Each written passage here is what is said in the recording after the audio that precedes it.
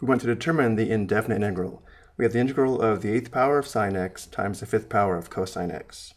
Since we have an odd power of cosine, we save one factor of cosine and convert the remaining factors of cosine to sine. So let's first write the integral as the integral of the 8th power of sine x times, let's write the 5th power of cosine x as the 4th power of cosine x times cosine x. And now I'll convert the 4th power of cosine x to sines using the identity cosine squared x equals 1 minus sine squared x, which gives us the integral of the 8th power of sine x times the square of 1 minus sine squared x.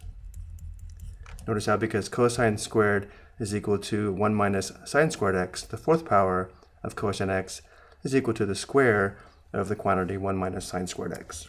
And then we still have cosine x dx. And now let's perform u substitution by letting u equal sine x, and therefore differential u is equal to cosine x dx. This is the reason why we saved one factor of cosine x. And now let's write the integral in terms of u. We have the integral of u to the 8th times the square of 1 minus u squared, differential u. And now let's square 1 minus u squared. Let's do this on the side.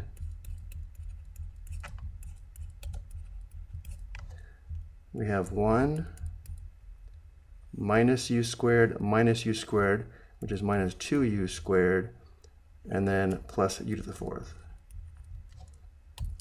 which gives us the integral of u to the 8th times the quantity 1 minus 2u squared plus u to the 4th, differential u. And now let's distribute u to the 8th,